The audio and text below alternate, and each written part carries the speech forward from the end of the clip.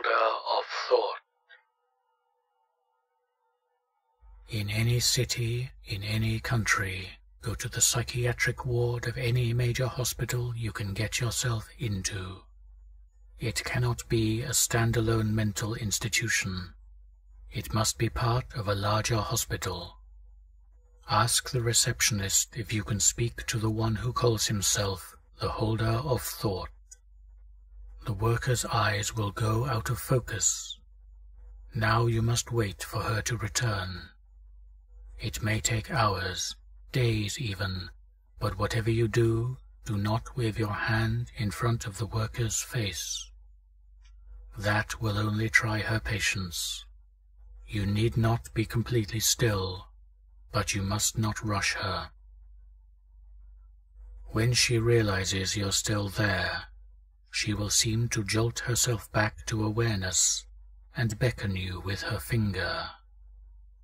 After a complex, convoluted walk, you will be in a part of the building that doesn't seem as though it should be there, yet is. This holder is a master of illusion, and you are in for a puzzle, to say the least. She will show you to a padded room with a plexiglass window, where a young boy in a straitjacket is thrashing around in a rage. If you dare to go inside, there is only one question that will calm him. Do they think for themselves? He will freeze, and when he looks at you, you will notice that he is not a young boy at all, but a shrunken, decrepit, and aged old man. His eyes will glow, and everything will go black. Now you must experience his tortured thoughts as if they were your very own.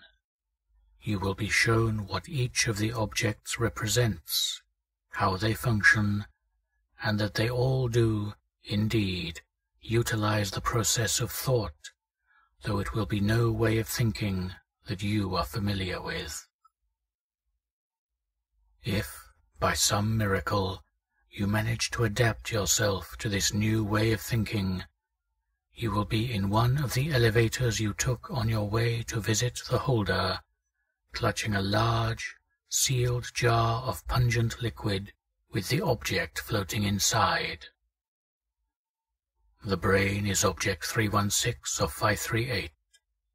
You'll leave it in the jar if you know what's good for you.